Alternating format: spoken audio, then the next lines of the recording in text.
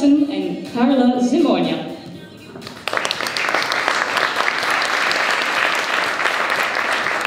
That's a pretty good introduction. Yeah, seriously.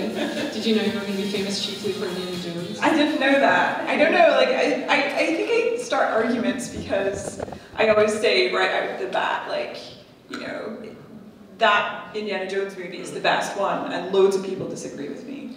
They're always like, no, Temple of Doom is the best one. And, you know, they're always like, oh, Crusade is my favorite, because Sean Connery, etc. And I'm just like, you're all wrong, because the boulder moment in the Raiders beginning is probably the best movie moment of all time. Yeah. So you can all shut up. So I think today what we're going to do is that me and Karla have had these fireside chats a lot.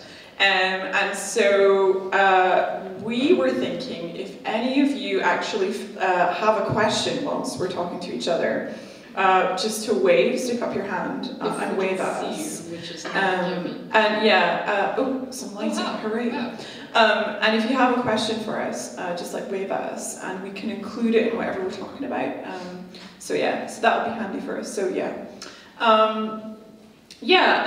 So I was going to ask you, as an opener, how do you feel about Gone Home now that you've got some distance from it?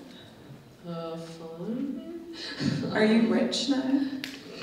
Well, also we started a new company to do a new game, and everything that I made personally is going to that. So right. No. So you're reinvesting. Yes, and it's also real creepy because like people now depend upon us for their livelihoods and stuff. So I'm all like, is that scary? it's really weird. It's weird? Yeah, it's very strange. It's weird. I mean, it's like super grown up. Right. Yeah. Yeah, I guess running your own company is terrifying. It's kind of alarming, but yeah, I don't know. Hopefully it'll work out. Yeah, I mean, I'm pleased about it. It seems like it was a long time ago at this point. Hey, what's up? Did everybody from the original Fulbright move over to the new company? The question was, did everyone from original Fulbright company move over to the new one? The answer is most, not all. Okay. Because Kate moved, didn't she? She moved? She moved away, but she was always remote, so... Oh, okay. Yeah, so she wanted to move back to Ontario to be around her family. Yeah. Like Okay. Yeah. But that is relevant. Have there been any surprising reactions to Gone Home that you were surprised about? I don't know. Gosh, let's see. Apart from like universal adoration. Well, I mean, there's always like horrible assholes, you know. Horrible In assholes? all these cases, yeah. How could you be an asshole about Gone Home? Well, actually, don't answer that question. Yeah. There's a lot of people who are very upset about it. Yeah. I think the best diss we got was something like, if I wanted to read a book, I'd read a book. At least there were lesbians. Something like that. Really? Yes, it was pretty good. Wow. I think it was something like that. At least there were At lesbians. least. I think that's something I can say about all media. Yeah, I mean, there aren't really that many lesbians in video games. There aren't. It's kind of, well, I mean, when they are, they're like, you know, for show. Yeah, they're like Duke Right. Nukem lesbians. Right, yeah. One of my favorite acts of, and I'm just gonna start rambling here. One of my favorite acts of graffiti that I have done is non-destructive. We had at 2K Marin, somebody had a big cardboard stand-up thing of Duke Nukem with the hole cut out for his head so that you could, you know, come in and be Duke Nukem, and there were like, you know, whatever, like girls in little schoolgirl outfits, like next to or whatever, and looking all excited about her. Oh no, there's only one girl. And so I saw this and I was like, all right, I'm gonna ruin this. I'm gonna ruin the fun for everyone. And I got a whole bunch of Post-its and I started having conversations between Duke Nukem and the lady. And they were like, from the viewpoint, pretending that they were in like a really long-term relationship and sometimes things were difficult. And like, and so like, you know, I was all like, you know, we know how to talk out our differences and like, you know, stuff like that. And just being really like positive, but like trying to point out how weird it was. And they left it up for a really long time. And I was really happy about it. Where was this? It was at 2K. Oh, really? Yeah, when I went to 2K Marin. Nice. Because, you know, it's like the same parent company or whatever. Yeah. And that's why we had to look at that. Do you miss working for like a massive company at all? No, I totally don't. No. You don't even like miss like office environments, etc. No. It's like not great. I don't know. It's fine. It has good things about it, but I think that right now I don't even think I'd know how to work with like a team that was like 100 people or whatever. Like you worked at Rockstar. How do you feel about it? Well, when I worked at Rockstar, I mean, it's weird because like I guess AAA offices these days have that big like open plan, thing where they're like everyone should be able to lean over the computer and then ask someone else a question. But actually, I feel like it makes people hide a lot from each other, and like it's not as like kind of progressive open thinking, like blue sky thinking as everyone thinks it is. So it's kind of weird because everyone tries to sort of shy away from each other. So I don't feel like it's actually that productive at all. But yeah, Rockstar was kind of interesting just because it was so intense as an experience, and I felt like even if we weren't in crunch a lot of the time, we were actually in crunch, you know what I mean? So it's kind of a pressurized environment in which everyone's trying to claw back something for themselves, and it can be quite stressful. So yeah, I certainly don't really miss AAA at all. I feel like you can definitely like make yourself work that hard without some manager having to do it for you. Yeah, I think that's what is great about indie games in particular, is that you are your own boss a lot of the time, and that you can set your own goals. And I mean, there's a lot. It's really weird because like the past year, I've just been traveling around the world writing about game developers, indie game developers, and a lot of the time, I know it's kind of Mary suing the whole thing, but I felt like I had a lot in common with people who make games from their houses, simply like being a freelance writer, because we have like lots of things in common. Like we overwork ourselves. Like we'll basically work into the middle of the night and then realize, oh shit, I haven't eaten anything and I haven't drunk anything and like I haven't seen another human being all day, and like all I've got to show are these words I'm going to put on the internet. And it's the same for an indie game developer. You're sitting here all day and you're just going to have like a game at the end that you publish on the internet, and that's what it is. And yeah, so I've started to kind of, I really identified with a lot of the stuff that people were going through whilst making their game. Not that I haven't made games of my own, but it's also kind of like, now I specifically do words, I guess. Yeah. I don't know. Do you feel like you have like a healthy working atmosphere at Fulbright? Mostly. We definitely get like, we definitely overdo it sometimes, but it's not that bad. I definitely I have a cat now. I have to go take care of my cat. Did you see the amazing article that Keith at The Guardian wrote about cats of game development? No, I don't think so. There's a really amazing article. He just asked everyone he could about their cats. Like, are you a game developer and do you have a cat? Yes, you qualify for this article. Quick, let's put pictures of cats. So yeah, he wrote that all up. It was pretty great. But yeah, what is it about game developers and cats? Why does everyone have a cat? I suspect it's because they're not like as schedule driven as dogs. Like, dogs, you have to be like, take this dog out every 6 hours or else. Yeah. Whereas cats do not have that kind of So basically what you're saying is that game developers don't like to go outside. Yeah. I'm an indoor person. I'm gonna have a cat. I think I can. Oh, cool. Look, pick up that. Oh, yes. Yeah, cats are like naturally decorative. They're Cats what? They're like naturally decorative. It's true. No matter what pose they are, they're like fucking adorable. And they're like licking their assholes. They're adorable and they lick their assholes is what I picked up from that. So I feel like cats do that, yeah. Is that how they're similar to game developers? Nice. He said they're good to have around because of that, which is true. Yeah. Entertaining dark. They are entertaining. I do want to ask a question. No, the thesis of the article was that cats do what they want, and game developers do what they want. They care. Yeah. That's what I thought at the end anyway. Yeah. They do both do what they want. That is true. Do you do what you want? Yeah, sometimes. Are there games you want to make that you haven't already made? I don't, maybe, geez. I don't really want to get super hung up on that, especially at the beginning of a cycle, because I will feel like garbage till the end of the whole thing, and that's like a year and some, and like, man, I don't want to go, like, if only I could make that thing when I'm trying to make a thing. So is it exciting in the beginning of like a new game where nothing has been like really nailed down, because you're now working on Tacoma. Yeah. So like, is it super exciting to just be there at the beginning of that, and like, as you look out upon the future, be like... So, when you're like only a few people in charge of something, a game you're making, it's actually terrifying at the beginning, because there are so many ways to fuck it up structurally, Yeah. even from the very beginning. Yeah. And so, trying to avoid all those problems and trying to plan for problems to come up and stuff like that is kind of alarming sometimes. Yeah. Maybe that's just me, but...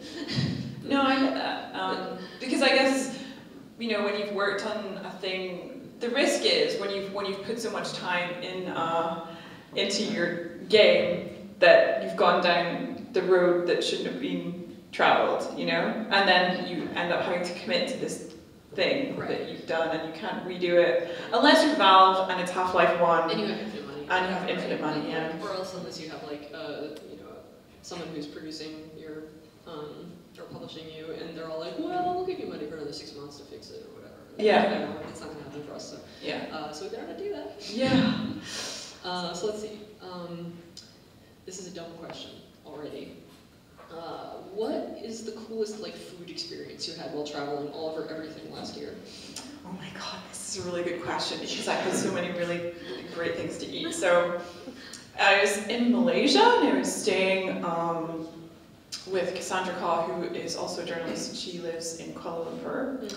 And I was writing about Sean Beck, and Sean Beck took me to this place for nasi lemak, which is coconut fragrant rice and deep fried chicken, and the batter is like a special batter.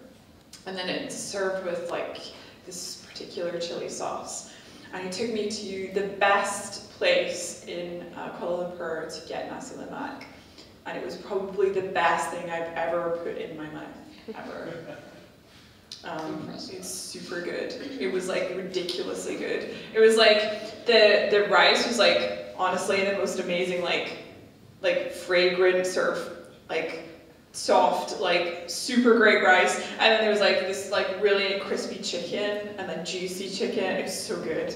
It was beautiful. And like the chili sauce was amazing. And just the whole thing was like the perfect meal. And like, I swear to God, Kuala Lumpur is like probably the best food city in the world, I think. It was really, really good. It's really making me want to go there. It was so good. It sounds really important. But yeah, oh, okay, yes. Yeah. What is the best experience about food that you've had in games, or what is the best game? Game about food.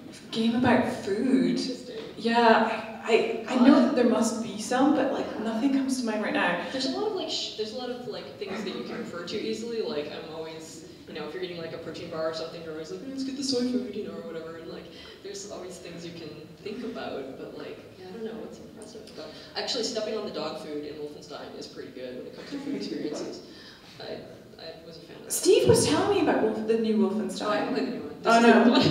Oh, sorry. okay. I played this when I was a kid, so yeah. Yeah, someone was telling me that, I think it was Steve who was telling me about the new Wolfenstein New Order. Yeah. He said it was really good. Steve Gaynor, sorry. Or at least yeah, and because it has a part in it in which the main character falls in love with this woman, and they have like actual a mature sexual relationship with each other all the way through the game. I confess I'm surprised. Yeah, I mean it's the kind of game where you think that's not gonna happen. Right, you think Duke Nukem with head cut out. Yeah, you're gonna be like Duke Nukem, like, yeah, I'm just screw this girl, we're never gonna see her again. Actually, they have a really adult relationship, they sleep together, they wake up the next morning. This is the thing that really surprised me about this game, is that they wake up the next morning, it's not just a cutscene where they've like fucked each other and then that's it. Like the next morning they wake and like, you know, you're playing this, what's his name, Blazkowicz, that's his name. And like he wakes up next to her, and like you're looking at her, and you're like, it's the next morning. Whoa, like it's like mind blowing. It's like time went on, and they're like, she's still there. She's not a figment of his imagination. And then they also like have sex later in the game again. And I was like, what the heck is this? Relationship. What the? That's amazing. Wait, so the narrative. Amazing. Wait, so the protagonist is Polish? I can't With a name remember. like that? Possibly. possibly? I mean, that would be rad. I mean, it's like Wolfenstein, like the main character's name has always been B.J. Blazkowicz, isn't that? I don't remember. You're I probably can't right. America. Polish Oh, American. well, in that case. Yeah. Yeah, I was so surprised by it. I was like, what the heck? So yeah, I mean, have you ever been tempted to do that in a game? No. No. No, I don't think I could look into Would that. you put sexy times in your game? I mean, maybe that may occur. I don't know. I feel like I haven't studied that enough to like. You haven't Sure. studied sex enough? No, I need to do more. Let's do some homework today. Sweet. I guess like media depictions are always sort of weird, and I feel like I wouldn't necessarily be able to do a better job, and Yeah. I would have to work on it. Yeah. Like, anyway, we're talking about food, weren't we? It's fine, you know, whatever. I feel like Cooking Mama is a really great game. I had a kind of good time with it for a little while. Hey, what's up? I just want to add on to the sexy time talk. Everyone wants to add. Do you want to prolong the sexy times talk? Have you heard about the List? It's a game jam about sex. It's I think it's in Denmark. Oh, Oh. It's a really cool project, and I think they're going to do a second edition sometime this year. that sounds cool. It's spelled Lyst. List. And where is it? I think it's in Copenhagen. In Copenhagen. Brad? Okay. Cool. It sounds great. Send me an invitation. Might have something to say, I don't know. Yeah. You can pull it off. Yeah. Bye. There's like this one game, I'm bread, like you're like this loaf of bread and like your goal is to like try to get all in this poster. Oh yes, I Am Bread. Have you played I Am Bread? I haven't played it either. And you're like, yeah, a piece of like a slice of bread, and then you're supposed to get in a toaster. Is that it? Like that sounds amazing to me. You gotta try not to like get in the water or like get on the floor or else you start getting dirty and then you're like, that's delicious. That's what we all worry about. Have you ever done that experiment where you know like how if you have some toast and it's got butter at the top, Yeah. then you accidentally flip it off the table, it always lands butter side down? So like, okay, butter's heavier than not butter. That's true. So, But like, what? so like, Business. Buttering the wrong side. Why do we butter both sides and then do the experiment? Or put a cat on the other side. yeah, I've heard that. Yes, I think that wasn't a Fireside cartoon, was it, or something? I don't know. The thing with the cat and Yeah, and butter bread on the other side, just perpetual motion machine or something. Yeah. It's sort of cute. Wasn't that in food, bro? Wasn't that what? Was it in food, bro? I don't know, I got this idea that it's in Futurama, but I'm not totally sure. Oh yeah. The only thing I can remember, like regarding food with Futurama, is that bit where he eats the truck stop sandwich, the terrible egg salad truck stop sandwich, and then like a whole host of like little organisms start to make build stuff in his gut, and then they make him really smart, and then eventually he realizes he's gonna die or something because they're all like dying out. Anyway. They destroy. Yeah. As always. Um. Sci-fi tropes. So. Yeah. I'll ask you something. Ask. All right, I got something. All right. Also, there's one last food game, well, it's kind of a stupid game, but it's the baking simulator. Baking simulator. Yeah, it's kind of like surgeon simulator, where you have like the hands and you kind of like try to Oh yeah. do that, and like it's really like bugged up and broken. I mean, it's fun because of that. Sounds You good. break the eggs, try to put them in the bowl without everything exploding. I see. And, Sounds good. What's up? Returning to the sexy times. Last week news was that Nina Freeman had joined the Fulbright company. Isn't that Is going? that sexy news? Isn't that no? But isn't that naturally going to lead to more sexy time in the Who upcoming can game? say? I would love it to do because this is really cool because I went to stay with Nina at the end of last year, and because I wrote about her for like one of my in bed with projects whatever last year, and I went to see her when she was making Sybil, which is about sex. It's actually about the first time that Nina had sex, which was with someone she met on an MMO. And yeah, and she told me like, oh yeah, I'm gonna go and work at Fulbright, and I was like, what? And then I couldn't tell anyone for months, and it was like excruciating. But yeah, like I feel like Nina just, it's not that she likes to talk about or make games about sex in particular, but she likes to tell very personal stories. And I think that's probably one of like the things that Fulbright is really good at. I think would be really good at. So I feel like that would fit in. But Nina's like primarily designer programmer, isn't she? Yes, but I mean, she also knows how to write and stuff. You know, we'll see. Yeah. We'll see what happens. Yeah. Are you excited? Like, has she started yet? Yeah. She just started like it was like last week or something. Yeah. Okay. Totally just moved over there. Yeah. Yeah, it's gonna be great. I'm glad to have her. Cool. You're all glad to have her. It's Yeah. cool. When did you start thinking, oh, we need an extra person?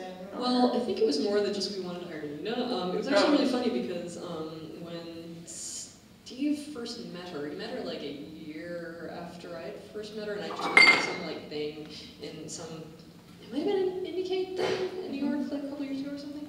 And I met her and we just kind of like hung out, it was cool. And I went and looked up her games afterwards and was like, oh, these are really charming. And like, I don't know, whatever, some later point, like Steve met her at like GC or something. Maybe, no, it can't have been. Maybe it was GC like 2 years ago or something, 1 year ago.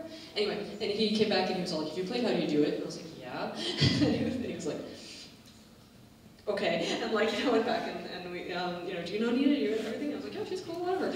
And he was just kind of like, we should probably hire her. And I was like, good idea. Okay, so tell me a little bit about what you like about How Do You Do It. Explain to the audience what How Do You Do It is about. I mean, I don't know, I feel like it's a really relatable depiction of how you don't know anything when you're a kid, and it helps to kind of bring you back to that situation just because you can't really do much. And you're like, yeah, this is weird and hard, and it doesn't make any sense. So like, it's a game about, if you've never played it, it's a game about, so Nina told me the story about like how she went to go and see Titanic when she was 12, and she didn't understand what happened in the steamy car. And she was pretty much trying to figure this out when she was 12. Any other movie, you'd be like, horror scene. Yes, yeah. Like, she's being eaten. Yeah, and like, she's like, why are the fingers, like, what's happening in there? Why are they naked? They don't have any clothes on. How do the parts work, sort of thing? And so How Do You Do It is essentially like, she's been left alone in a room by her mother. And she's got like this Barbie doll and a Ken doll, basically. And the idea is that she's got to make them do it as many times as she possibly can before her mom comes back. And so it's like basically just like ram these two bodies. Also, they don't have any genitals because they're dolls. Right. And Completely arbitrarily. Like, yeah, just like cram, just heads into each other's like faces or whatever. It doesn't matter. And then like at the end, it'll come up with a score of like, you've probably done it 90 times, like, and it's just a made-up score. But yeah, I don't even know how the score is calculated. I don't know either. I'm not sure whether it's totally arbitrary or whether it's just like, intersection, like physics intersection. Yeah, maybe it's like how many physics happened. Yeah, hits. Yeah, I don't know. Or, yeah. But the expression on there's the picture of the little girl in the background, like while she's doing this, and she's just got this like, what's going on? And sometimes like she. Just to get their legs together or something, and goes, I'm really doing it here, it gets kind of weirded out, but it's great. Yeah. It's really good. Yeah. Being a kid sucks. Yeah. But I really love how, she just has these ideas that come like straight from her childhood or straight from very personal experiences, and she's a designer that really knows how to like portray, like people will often separate out narrative from, like mechanical design of a game sort of thing, when actually I feel like they both are like, they both feed into each other, they're symbiotic, there's no real binary there. And so I think that she's fantastic at like showing that, and all of her games are pretty much just like, this is a situation I got into, this is how you play around with it. She's really great. She's really amazing about just kind of like scoping down so that like she has a concept to get across, and that concept gets across through interaction, and it's just, she's really good at narrowing her focus. Yeah. That's how I would put it. And I know that most people probably haven't played Sybil because it's not really out yet. It's not out. But Sybil is in the IDF, I think. Yes, so I'd like to talk about it a little bit. And so Sybil is like, it's got a lot of like it's lots of voiceover work, because it's basically about the experience of playing with another person in an MMO, except the other person in the game obviously is an AI. And the AI has like this voice of this guy who you're talking to who's trying to flirt with you, and it's really uncomfortable. It makes you feel like really blushy and like very kind of like, oh my god, like he's trying to seduce me. He's trying to seduce me. And so it's all this like kind of like, and your job is to basically like navigate this this space and like kill all these monsters along with this other In the MMO. In the MMO. Yes. And yeah, and it's like really interesting because like the fact that it's being narrated by both of you, like your voice, which is voiced by Nina, which is really weird, especially if you know Nina, and then this other guy. She depicts herself in other ways too. Exactly. But yeah, and yeah, it's like a really interesting experience because essentially this like voiceover is like putting this other layer on what's otherwise a very mechanical, sort of like very kind of perfunctory, like kill this monster, okay, it's dead, okay, kill this next monster, and it's like, it's put this like extra layer on that's like really makes you feel like, oh my god, I have so much time right now. Well, it's interesting just kind of like shift of focus, just because it's, the MMO is the ground upon which like this relationship happens. It's not, the whole point of it is not like, you know, how they interact while, you know, playing necessarily, because I don't know who would do that would be awful. But like, that would be really hard. But so yeah, it's mostly just kind of like, here's something you do while this relationship occurs, and you get to, I don't know, it gives you something else to think about without making it really onerously hard. Like, it's not like you're playing 2 games at once, like one with each hand or anything. Yeah, it's cool. Yeah, I really like it. So anyway, I'm excited about Civil, so you should definitely look it up. I think you can put your email in an email list to get notified about it when it comes out. But yes, it's super great. And Nina made that with her boyfriend Emmett. But yeah, so Nina's great. I guess we've established. That's true. I mean, you know, yeah. it's big for She also made me get purple hair when I went to New York. So that's actually, she instigated the hair color change. Purple hair. It's pretty good. It's good. It's really good. Well done. Are there any other questions? You were going to ask me a question. Yeah, it was. I have like a few questions queued up, and one of them is favorite Bowie song or album. Favorite Bowie song? Or album, if you can't do song. I have this really, really big obsession with the song Golden Years. Yeah, it's really interesting. And I don't really know really why. I think it's probably because I think of Bowie by Golden Years a lot as being like the best Bowie song, but I know that so many people disagree with me because it's not the most interesting song. It's fine, you're allowed. Yeah. You can pick whatever you want. Yeah. How about you? How about you? I don't know. What were you going to say? So, Bowie or Drake? Bowie or Drake? I'm the one who loves Bowie. She's the one who loves Drake. I love that all that anyone takes away from my Twitter feed is that I really love Drake. No, I took away from the song earlier. Oh, really? Yeah, I do love Drake a lot. In fact, I brought a Drake t-shirt with me on my travels. So, yeah. I think musically, Bowie is definitely better than Drake. However, I think in terms of, so I really like the way that Drake uses language because I'm a writer and that's how I work. And I think rap is incredibly useful as a writer simply because rappers use language and sounds and like consonant sounds in particular and rhythm incredibly well. And I think that when people talk about literature, I think that people are very unaware of the fact that way back in the mist of time, all we used to do was like tell each other stories in an oral tradition instead of writing them down. And so actually when you consider narrative and the way that our language functions now, I think what we're doing is really participating in this like kind of oral tradition.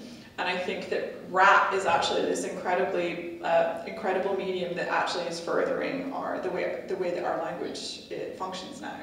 And I think it's only undervalued because people think of it as being like, I think it's like kind of slightly racist in terms of that people try to like make it outside of culture a lot and say that it's like thuggish or whatever, when I actually think it's like one of like the most interesting ways to express yourself. So I think actually, I think rap is like probably one of the things I'm most interested in just now. I think it's like an incredible way to express yourself, and I think it's like very useful to me as a writer. So yeah, I don't know if you have any opinions on rap music. I'm like kind of out of touch, but I used to listen to David Soul a lot. They're good. Yeah. And because I'm white, I like the Beastie Boys. Oh yeah. No, I like the Beastie Boys. Yeah. I haven't really paid attention to it super much lately. Sorry? What do you recommend? What do I recommend? So I love Missy Elliott. Oh yeah, she's great. Yes, if you haven't heard any Missy Elliott, she's wonderful. I do enjoy her. I really recommend the verse that Nicki Minaj does in Monster. Nice. And none of the rest of that track. Alright. I think there's definitely I feel like Drake's era is interesting simply because he is half R&B and half rap, I would say. Sure. And in the beginning of his career, he did a lot of auto-tuning, which I'm not into. But he's got way, way better. Like, anything Kanye does is great. So like, okay, so when you say half R&B and half rap, do they Yeah. like switch back and forth? Do they infuse one with the other? Well, I'm used to like K-pop stuff that like where there's like a person singing and a person rapping and stuff like that, and sometimes it's even a different dude. yeah. Whatever. So like, yeah, I've noticed that. Is Yeah. that a thing, or? So I would say that when I say that Drake is more R&B, I think it's probably because there are sections where he actually sings. He's a very good singer. And so he actually will sort of do a bit of crooning and such. Was that how he started with singing, and then someone was like, you should totally actually rap? I think, yeah, he started off like, you know, putting together samples and beats and that sort of thing. And he did this, so my favorite track that Drake's ever done it was really early on in his career where he did like this mixtape thing. And he did like a Drake, like a remix of himself singing on a Licky Lee. Is that how you pronounce it? Licky Lee? Oh, track? Licky Lee. Licky Lee. It's weird. He remixed a little bit, and it's probably my favorite Drake track, even though he is a rapper, and it's just him singing, and it's really, really good. So I recommend looking up that. I think it's actually on YouTube. It's kind of rare and hard to find, but it's on YouTube. So I super like that one song. But yeah. Anyway, yes, so we're talking about rap a lot. Is there anyone? You haven't asked a question yet. You haven't asked a question yet, so. Okay, so are there any interesting subjects or themes you feel that games haven't covered yet that they should? Interesting subjects or themes that games haven't covered yet, but they should. Probably shit ton. I mean, There's a lot. I think to a certain extent, there's a whole host of like human things that games haven't really covered because up until now all we've been doing is like, you know, platformers and puzzlers and, you know, like first-person shooters, and like there are only so many things that you can wrap around those particular functions. Do you know what I mean? And so you can't really. I mean, there's been like I heard about this game recently called First Person Lover. If you heard of First Person Lover, and it's essentially like a first-person shooter where instead of like shooting people, you make people fall in love with you or something.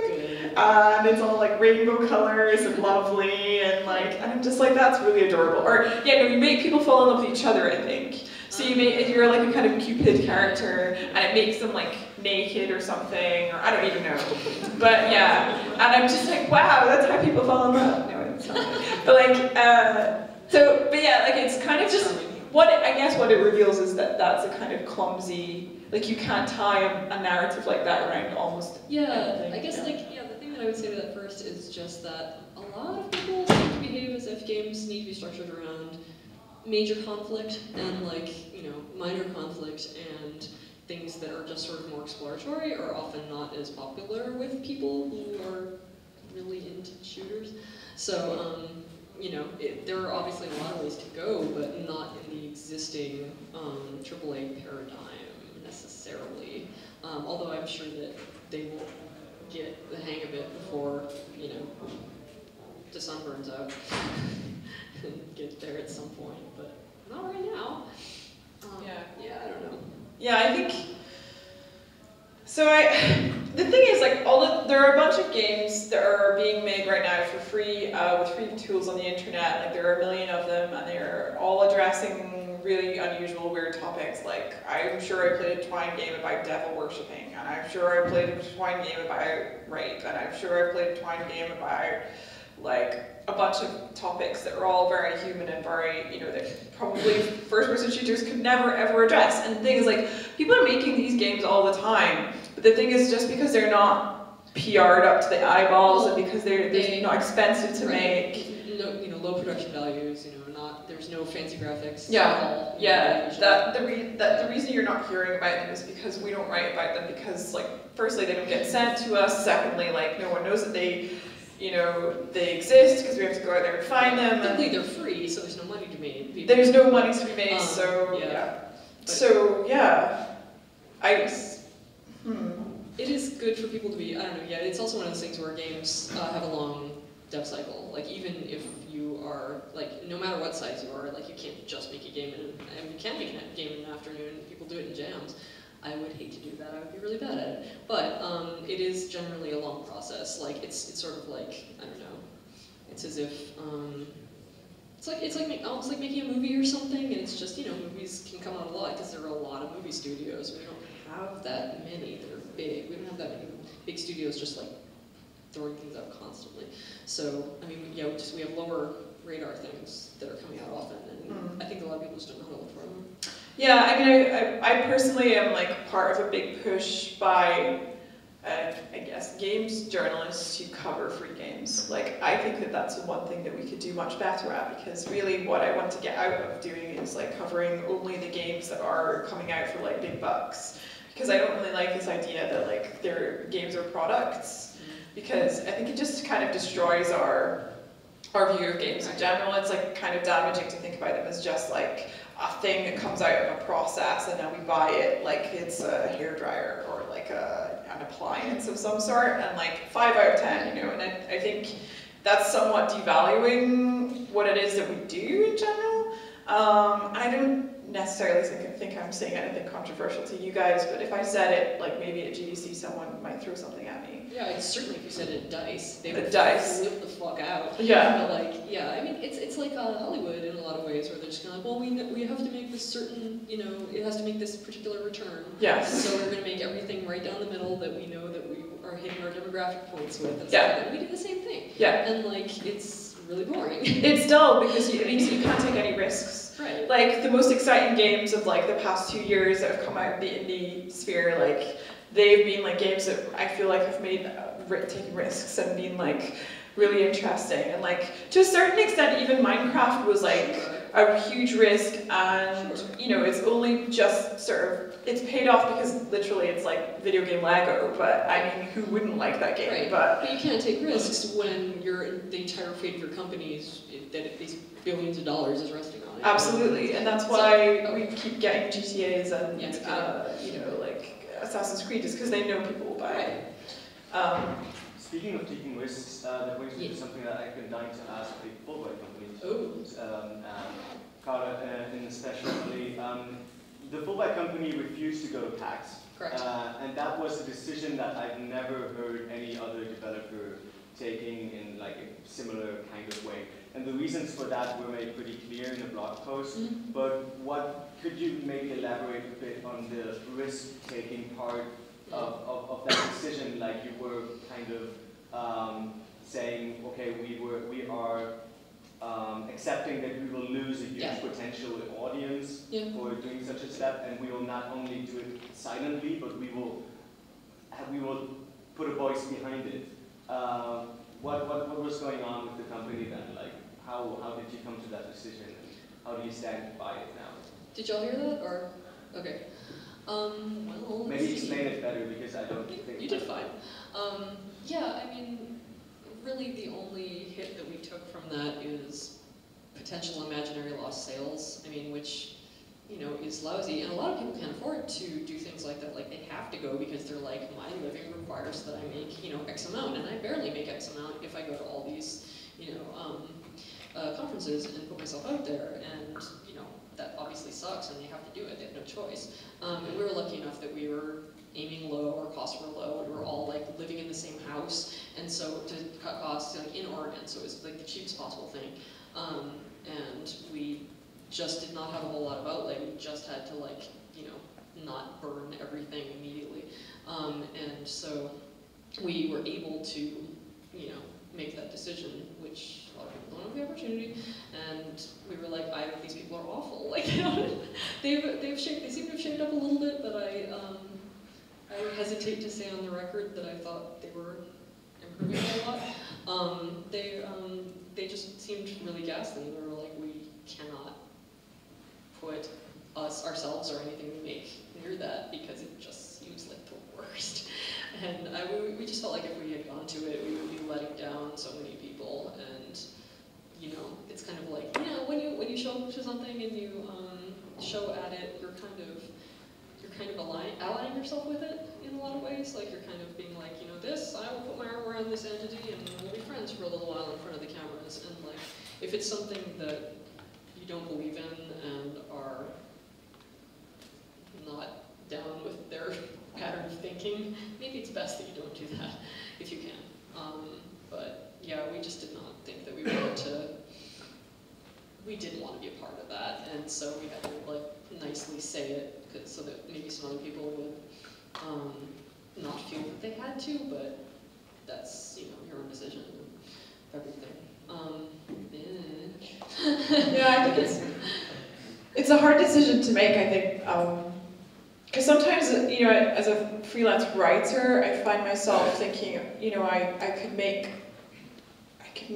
more money if I wrote for this particular outlet, say, and put my work on that website. But like, the problem is, like, sometimes, say a website might publish something that you don't really agree with, and they have like a kind of company policy, like, I know Thought Catalog recently has like published some really awful, offensive stuff, and a lot of the time, like, I feel like I would, you know, even if I really needed the money, I wouldn't put my writing on that website because it would give that website traffic, or like it would basically be like I was endorsing that website. And like, I feel like that's a kind of similar thing where like, it's a privilege to be able to say, actually, I don't need that money today. I don't feel like I want to endorse that person or that thing or that company. Sometimes you just have to do it. Sometimes you do have to do it though. Otherwise, you're not and there are probably a ton of people, a ton of indies who did go to PAX because they really needed to. Absolutely. Because they needed to meet their audience, they needed to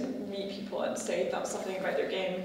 But I think it's and I think that it was really good of you to put up a blog post, because I mean, I feel like there probably were some people who just needed supporting in that way, like to know that they could do that and not go, you know, and so they were just weirdos, and it was awful, and like I don't know, we know enough like marginalized and like trans and people of color and stuff that like, just when you see how they treat them, it's just ghastly. I don't know. I'm glad that it didn't have to. Yeah, I mean, I don't really. It's strange because like it's a kind of hazardous place out there where, like, you know, at one point, like, a company is probably going to fuck up and do something terrible, and you have to decide for yourself whether that's okay with you or not, because, you know, often where the money is, like, people start to forget their responsibilities. Yeah. Well, I think people get used to operating at a certain scale, and then when they become more powerful, they don't really realize it. And they're like, I can just go on like always. And it's like, well, you actually carry a lot more weight now, and your words mean something, they mean more, and stuff like that. That's it. Like, I mean, I feel it with myself as well. As like, as my readership has grown, I understand now that I can't be like the garbage human being I used to be, where I was like, because I used to be a huge anti-feminist. I used to hate feminists.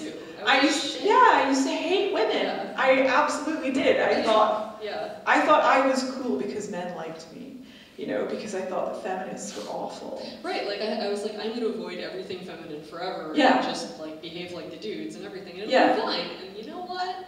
I was like 20 years old and I was a fucking idiot. Yeah, I was just a dick to women, and it was like, it really alienated me from women, and like, men thought it was fine, but women were just not okay with it. And I started to realize, actually, you can't be that person anymore, because actually you're just treating other people terribly. And so I think as you grow to understand that you have a responsibility to people, you definitely change your behavior. And I think that's a big thing for like the internet that talks about it as if I've like drunk the Kool-Aid or whatever. But actually it's just I've changed into a better human being. Cara, you drink the good person Kool-Aid. Right, I It's know. cool. I know. Yeah. Yeah. But it's one of those things where, you know, everyone's suspicious of like drinking the Kool-Aid. It's like, no, actually, like honestly, I feel like I've grown rather than like, you know, drunk any goddamn conspiracy Kool-Aid. People love to do that. Okay, wait, there's a dude in the back who's been waiting for a while. Let me get him first. No, what? Okay. What should we talk about? Yes. Any nice questions to finish up? Oh, yeah. Oh, it's fine. Oh, apparently we're out of time. Okay, we're out of time. Okay, we're fine. Cool. Good to talk to you. Yes, nice talking to you too. Great. Karla bought me this jumper at the end. We did.